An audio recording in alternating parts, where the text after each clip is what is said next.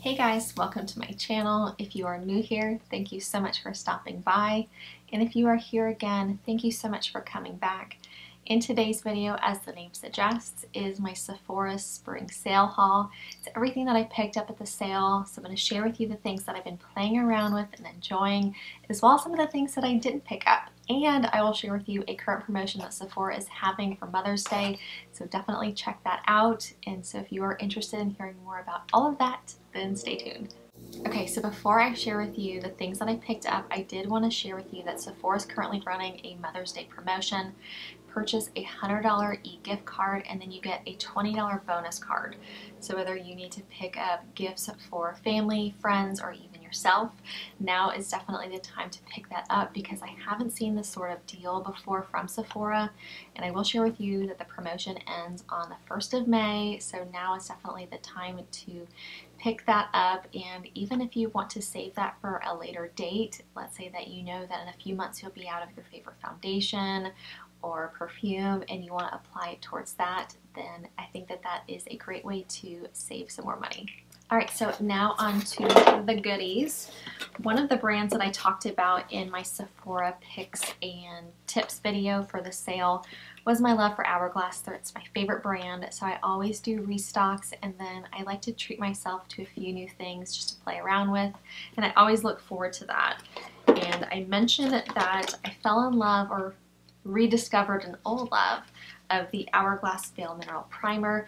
This had been my favorite primer years ago, and I found that it ended up getting kind of scooted to the back of my makeup collection. I was trying new things, and then I ended up getting a deluxe travel size, a deluxe sample of this, and I found myself not being able to put it down. I was using it constantly, and so with that being said, I ended up picking up another full size. This is a bit of a pricier primer. It's $54 for a fluid ounce, but to me, I need the smallest amount, and no matter what foundation I put on over this, it just layers so beautifully, really increases the longevity of my foundation. I do find that this helps to kind of minimize the appearance of pores and redness, and it also has a little bit of SPF 15, so I do get some added protection. I don't rely on this as my sole SPF though, I will share with you that. So I've really been enjoying this. It does have a bit of a silky texture, so if you don't like that silky silicone feel, it's a bit of a tongue twister, then I don't think that you would like this primer, but if you are interested in trying this, I did also pick up, they had a, you can pick this up, a deluxe travel size as a point perk, and then they also have a travel size that you can purchase. I think it's around $19 and has a pump. So I was excited to have this back in my rotation. So the next product that I talked about wanting to pick up was also from Hourglass, and it is the strobe lighting powder, and the shade that I got was Incandescent. I got this cute little travel size that was $24. I don't often go through highlighters. I like to rotate through them. If you're someone that likes to stick with the same highlighter day in and day out, then you might go through this a little bit quicker, but to me, I thought this was perfect. I always swatch this particular shade in store, and it just gives a beautiful sheen to the skin. It's what I have on today. I find it doesn't accentuate any texture, and I think this would also be really nice on mature skin. There's two shades, Euphoric and Brilliant, that I think might be a little bit too much if you do have texture or mature skin, but this to me is really beautiful. I have this applied here, and then I actually have another highlighter that I'll talk about in a minute applied right here. But so far I've really been enjoying this, and sometimes I'll even apply it to my brow bone or even my inner corner. So yep, this has become a new favorite. Alright, so I mentioned that I had another highlighter on today. This was something that wasn't initially on my list, but I constantly play with these in stores, and so I decided to treat myself, and this is again from Hourglass, and it's the Vanish Flash Highlighting Stick, and the color that I got was Pink Flash. I love these colors. I think that they're really beautiful, but this one particular shade, I don't have anything like it in my collection. And look at this packaging, you guys. I mean, that's so pretty. Little triangle, and then you turn it, and then the highlighting stick comes through the top. It's the same packaging, just a different color as the Vanish foundation stick. And this color, to me, it's just really beautiful, especially for spring, summer. And how I've been applying it is just kind of right here on my cheeks, and I think it just gives a little bit more dimension. And I'll see if I can swatch it for you. How I do like to apply it is with my finger. Some people I know on YouTube I've seen just kind of apply directly to the skin and then just blot or use a beauty blender or a brush. I've just been putting it on my finger and then just kind of blending in. And it's just really, really soft. It's nice and soft and silky, and again, I find that this particular shade also doesn't really accentuate texture either. I had a deluxe sample in Champagne Flash and really enjoyed using that, and so I am also using that as well. But I've really been enjoying this. I've been getting a lot of compliments on my skin and just kind of how youthful my skin looks, so I will take that any day. So yep, enjoying this and excited to maybe try Rose Gold. That's another color that I considered. But yeah, I've been pleasantly surprised with this and really enjoying using in my daily routine.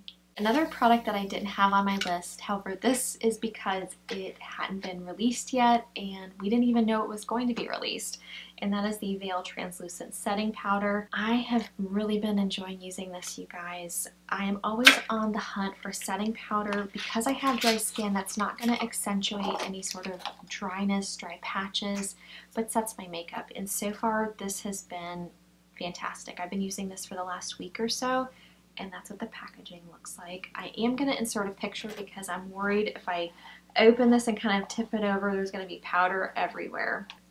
Yeah, there's already kind of powder everywhere. So that's what the lid looks like, and then there's an H there.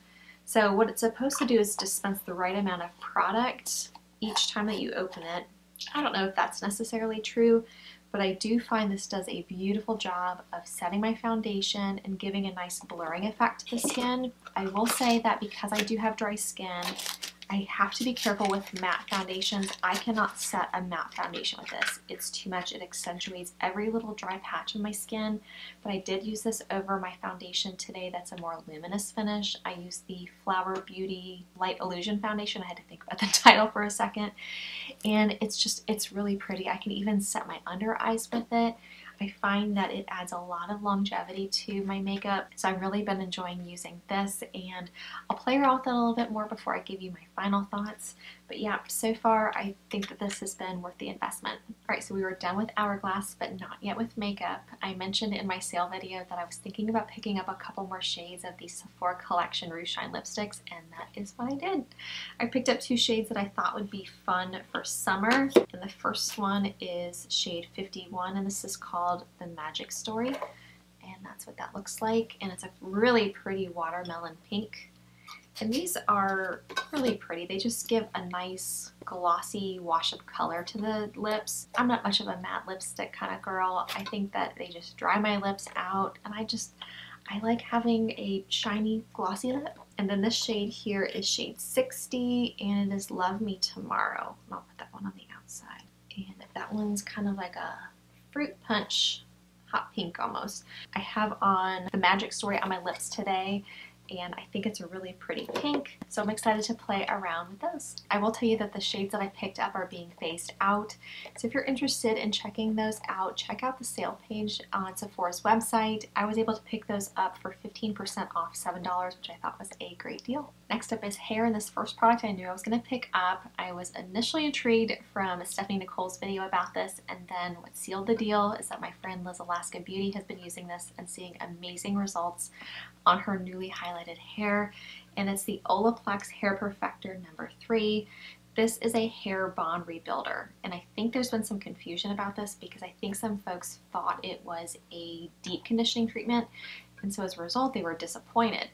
You apply this on wet hair before you shampoo. You leave it on for a minimum of 10 minutes. I've used this twice. I used this the second time yesterday, and I left it on for about 3 hours. And so far I've been really happy with the results. This is a product that I think I'm going to need to use for a minimum of a month, once a week, for me to kind of give a more in-depth review on it. But so far I've been really happy with it. I know my friend Liz has been wearing this to work. She works out with it, she sleeps with it, and has been getting really great results. I don't think I'm going to wear it to work, but I may sleep in this soon, so stay tuned and I will keep you guys updated on that. Alright, my last hair care product is a tried and true favorite. This is from Living Proof, and it's the PhD Dry Shampoo. I ran out of this the day of the Sephora sale, so I picked up one, and even though this is my favorite dry shampoo, it's an absolute game changer. not sure I could live without this now that I have this. I only decided to pick up one, and here's why. With the discount, I think I was going to save $3 something.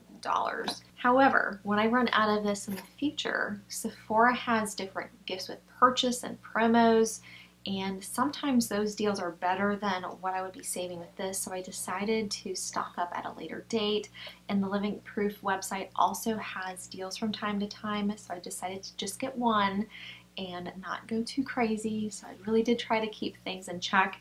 What makes this an absolute game changer for me is that it really does clean my hair.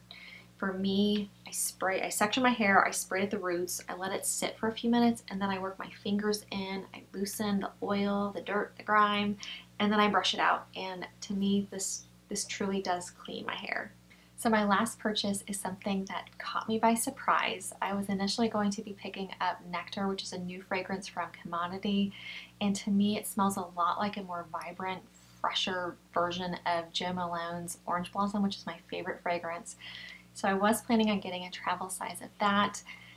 However, I did go to a Nordstrom beauty event and swung by Jo Malone, and they had the trio of Blossom Girl fragrances, and my understanding is that these come out every few years or so. So I smelled them and I kind of unexpectedly fell in love with one of them.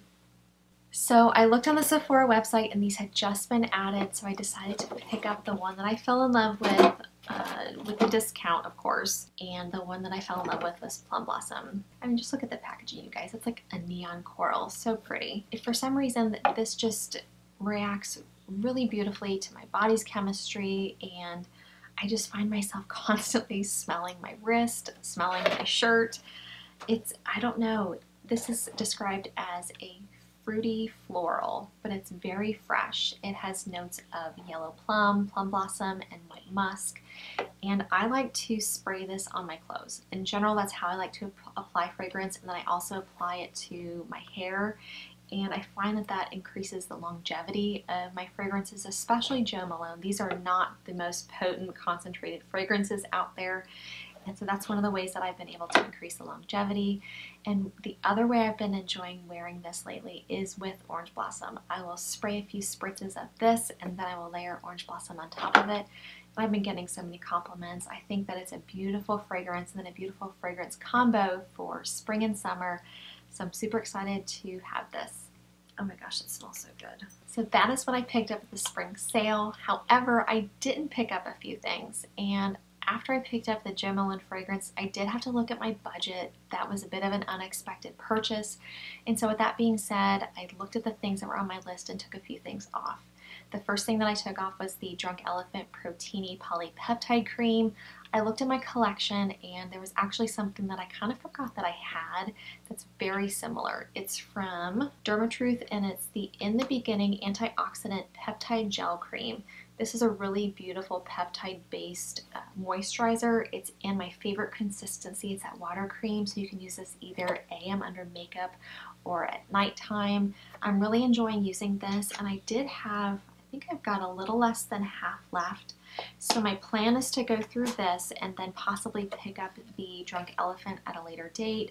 But I just want to get into the habit of using the products that I have and not just buying the new latest and greatest. And like with the Hourglass, I forgot that I had that and I just forgot how much I loved it. So I'm a big fan of going through my products and kind of inventorying the things that I have so that I don't get so overwhelmed with all this stuff. The other thing that I decided not to pick up was the Hourglass Luminous Bronze Light Bronzer in the full size. I do think that I'll be able to get through to November the next time that they have a sale by the time that I need to get a refill. And so I'm happy going through using the travel size that I have as well as the Laguna NARS bronzer that I've rediscovered. And then the Milani bronzer I've also been using and really enjoying that. So I'm going to hold off for right now and not pick that up until later. And as I previously mentioned, I didn't pick up the Commodity Nectar fragrance. It's super beautiful, but I'm really enjoying the Jo Malone, and I don't need more fragrances than I can possibly wear in a lifetime. Alright guys, that is it. That is what I picked up at the Spring Sephora sale. Thank you so much for spending a little bit of your day with me. I greatly appreciate it. I would love to know below what some of those things were that you picked up at the sale, if you picked up anything, or if you picked up something somewhere else and you've really been enjoying that. I would love to hear about that as well. If you like this video, consider giving me a like, and I would love to have you here on a regular basis, so consider subscribing, and while you're at it, hit the notification bell. Thank you guys so much for all the love and support. It means more than you will ever know. I hope this video finds you well, and until next time, take care. Bye-bye.